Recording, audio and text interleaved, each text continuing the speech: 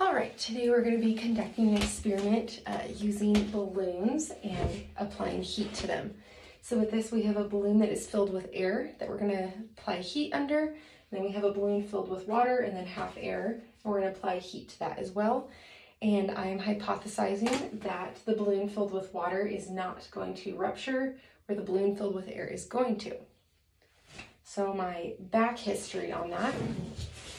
So water is an insulator. It absorbs temperatures or heat without a rapid swing in the actual temperature degrees of Celsius. This is applicable to marine life, things like the ocean and lakes. If it was 120 degrees outside living in Arizona, and if water was not as good of an insulator, and if it had a rapid swing in temperature, then marine life would not be able to thrive in that environment or live there stably. So water changes temperature very slowly with absorption.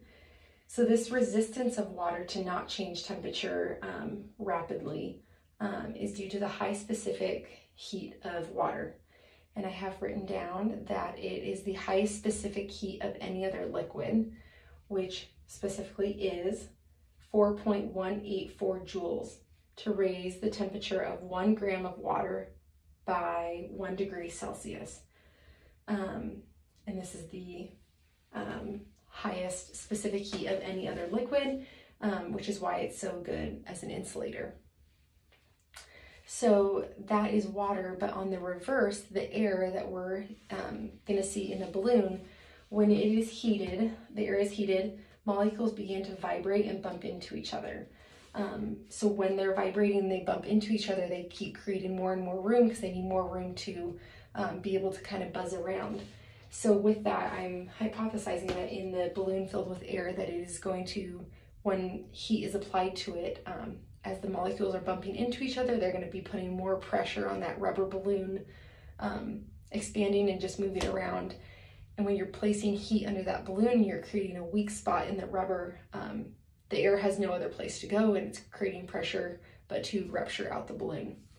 Whereas placing the heat under the water balloon, I'm hypothesizing that if this is all true and water is such a good insulator and it will absorb that heat quick enough and not transfer to make a weak spot in the rubber, that it will be able to maintain with the flame held under it.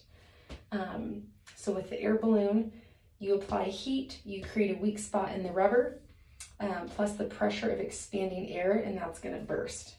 Whereas with the water filled balloon, the rubber is thin enough that when you place the heat under it, the heat will quickly be transferred through the rubber into the water, and it's going to be able to absorb all that. Because as we learned up here, it's going to absorb without a rapid swing in temperature. So if the water is able to absorb all that heat and there's not time to create a weak spot in the rubber, then it should be able to maintain its integrity. All right, I think that was all of that. Let's move the laptop. All right, so now we will do our experiment.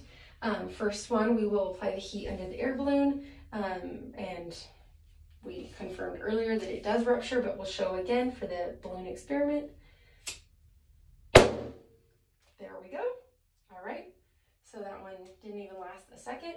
And now we'll see how the water balloon does the integrity.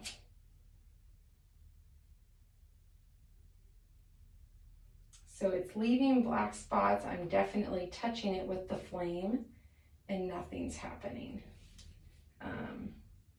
If you actually feel the spots, it's actually not very warm, but it's leaving the black spots knowing that the flame is touching it. But that was quite a few seconds. We'll try it one more time.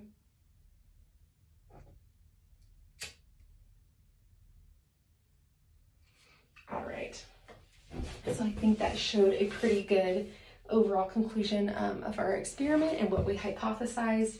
I wonder for future experiments if it would change it at all if you were to hold the flame in directly one spot under the water balloon.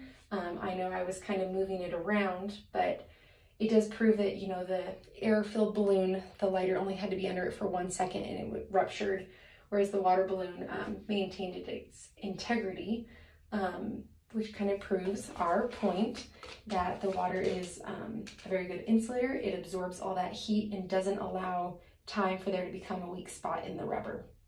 So I think that concludes the experiment, and I think it was a successful experiment. Thank you.